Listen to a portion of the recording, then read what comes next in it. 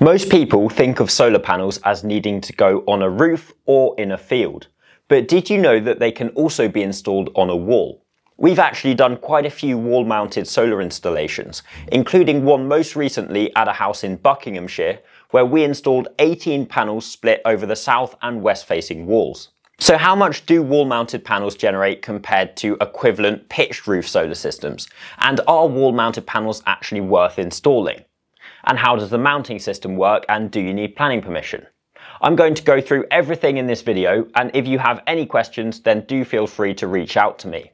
If you would like a quote for wall-mounted solar panels and are within 2 hours of Reading, then please do get in touch with Spirit Energy, and either myself or my colleagues will be happy to provide you with a bespoke design and quotation. So how does the mounting system actually work?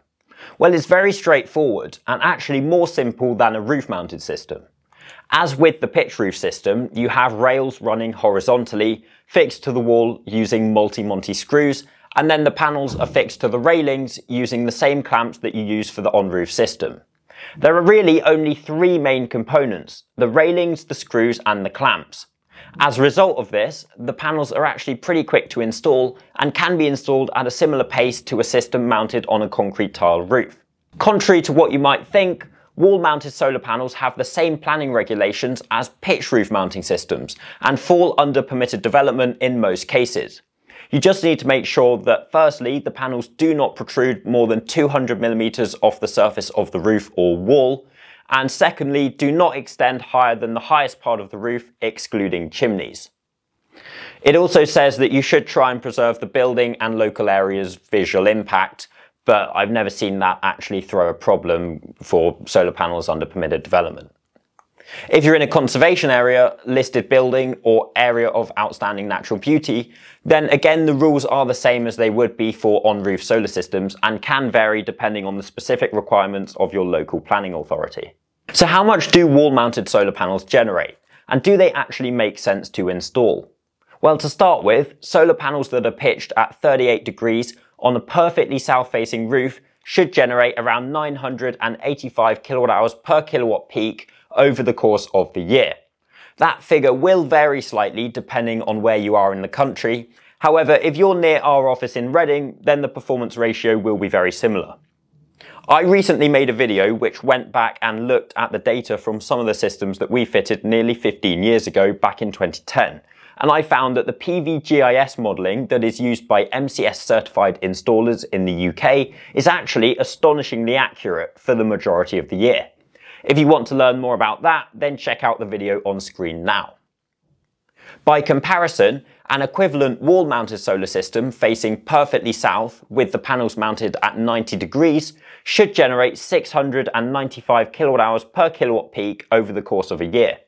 So the wall-mounted panels will generate 29 to 30% less than the south-facing pitched roof system. That's pretty good. A directly east or west-facing system pitched on a roof should generate 775 kilowatt hours per kilowatt peak per year. At 695 kilowatt hours per kilowatt peak per year, the wall-mounted south-facing system is only around 10 or 12% less effective than the east or west facing system that's pitched at 38 degrees on a roof. Interestingly, if the equivalent east facing system was pitched at 98 degrees on a wall, then that should generate around 37% less than if the east facing system was pitched on a roof at 38 degrees. So the drop off between pitched and wall mounted systems on an east facing wall or roof is worse than the drop off for pitched and wall mounted systems facing directly south. This is very interesting, and as you can see from the graph on screen now, which is plotting a system pitched at 10 degrees, 38 degrees and 90 degrees, the further you deviate from south, the higher the drop-off in performance is for solar panels mounted at steeper pitches. To use a real-life example, the house that we installed the wall-mounted panels on in Buckinghamshire had a wall and roof space both facing the same direction, 62 degrees off south. The 6 panels on the wall are expected to generate 599 kilowatt hours per kilowatt peak. By comparison, the 6 on the roof are pitched at 20 degrees and should generate 881 kilowatt hours per kilowatt peak.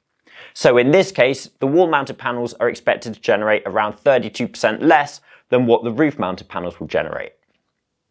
So at what point do wall-mounted south-facing panels actually make more sense than a perfectly pitched roof-mounted system?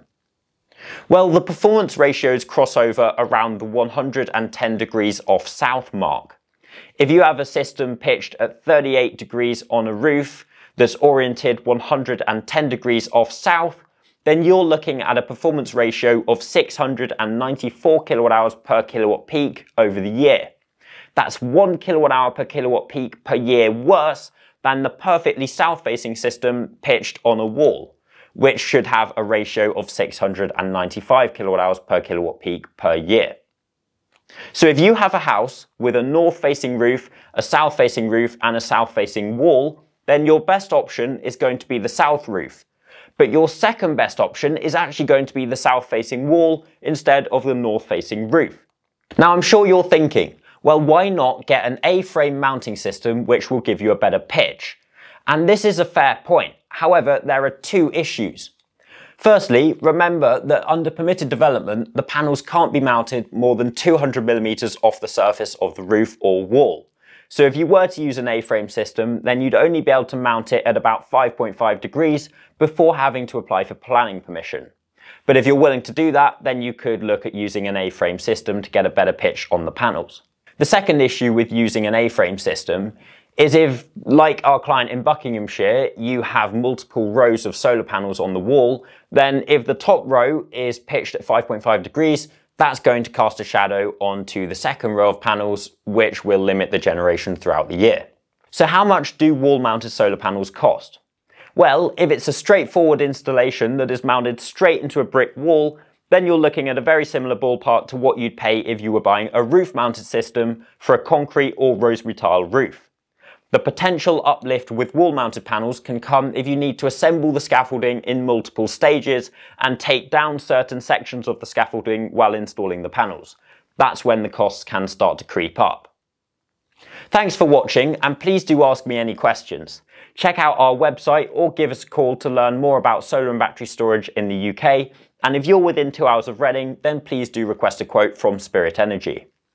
Please also check out the case study video series that we made, which runs through an entire Spirit Energy installation from point of inquiry to the design, survey and install to see what you get when you request a quote with us.